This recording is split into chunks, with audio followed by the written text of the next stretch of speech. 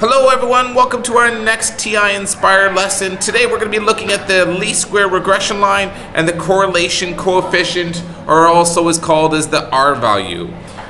So for instance, if we have the following information where we're looking at athletes' age and how far they can throw, you're presented with the data and they want you to find the least square regression line and the R value. So getting the calculator, what we would do is we are going to go into this part right here, which is kind of like an Excel spreadsheet. Then you type in the information.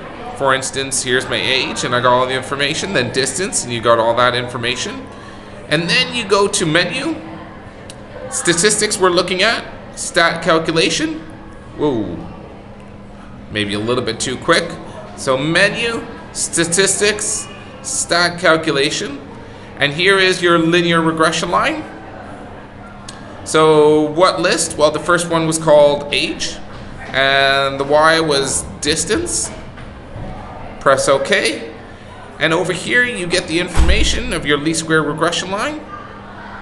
So your M for this one, so Y equals mx plus b, your M is 3.28, and your B value is -20.